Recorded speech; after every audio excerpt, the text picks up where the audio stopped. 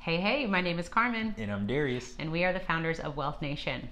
We are continuing the Becoming Your Own Banker series by talking about this book, Becoming Your Own Banker by Mr. R. Nelson Nash. And the reason why we're talking about this book is because this is Infinite Banking 101, all the fundamentals, the foundation that you need to understand this concept. And today's video, we are going to be talking about the Golden Rule, which can be found on page 31 through 33. Now, the golden rule that we know it is do unto others as you would want done to you, basically. So treat people how you want to be treated. However, there is another golden rule, if you may or may not know this, but the other golden rule is he who has the gold makes the rules. Pretty powerful. He who has the gold makes the rules. In turn, meaning whoever has the money is making the rules. Yep. Whoever has the money makes the decisions. And Nelson, in the first section of this page, talks about the fact that we become so infatuated with living for today that we don't save money and we don't think about the power of capital. And if you take a look at like our statistics, like our savings as a nation is very, very low. It's not where it should be. And when he wrote this book, it was in the negative. Yeah. Last time we looked at it, it was like at 5%. Yeah. According to CNBC. So that goes to show you that when it comes to saving, we are not saving at all. And by not saving, we go to somebody else to take care of our necessities. We have to borrow the money. Yeah.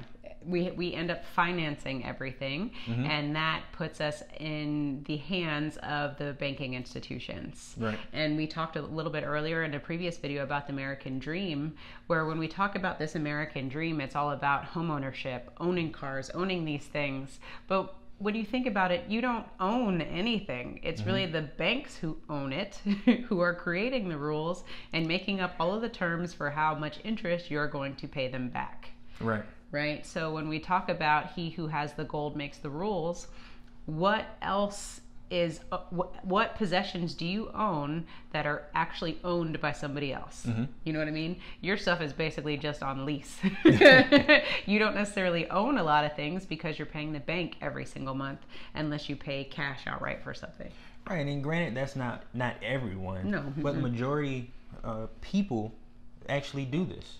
And I like in another section where he kind of brings it all home, saying that we know that there is something in play. We just don't know exactly what it is.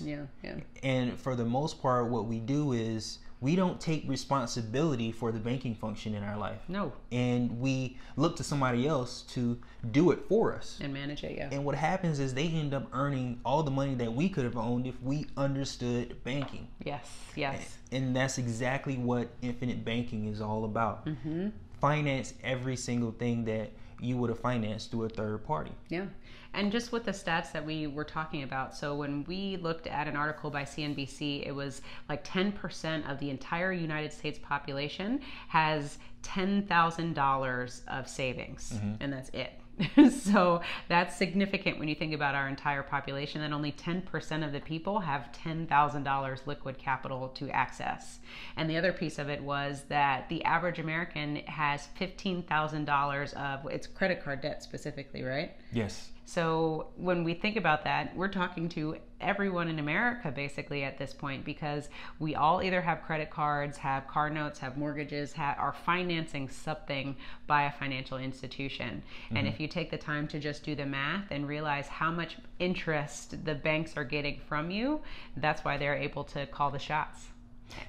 Yeah, one way or another, we finance everything we buy, whether we pay cash and lose our opportunity to earn interest, or we borrow it and we pay somebody else interest. Just because we don't understand that banking function, we're losing. We're losing. Yeah. Well, I hope that this information was helpful for you when it comes to the golden rule. And maybe when you hear the golden rule, you might chuckle a little bit now knowing a different definition to the golden rule. But really think about it. Every single time you go to make a transaction, make a purchase, or finance something, who is really in control? Is it you or is it the banks? And I would say, at least for us, until we understood this, 9 times out of 10, it was the banks. because we were financing things, swiping the credit card, and paying the interest on the back end. Oh yeah, it's definitely 10 times out of 10. If you don't understand what's going on, you're definitely paying the banks. Yeah. So be sure to subscribe to our YouTube channel for more information regarding becoming your own banker, and also follow us on Facebook and Instagram at wealthnation.io. Make sure you always remember to own your own lifestyle. Or the banks will.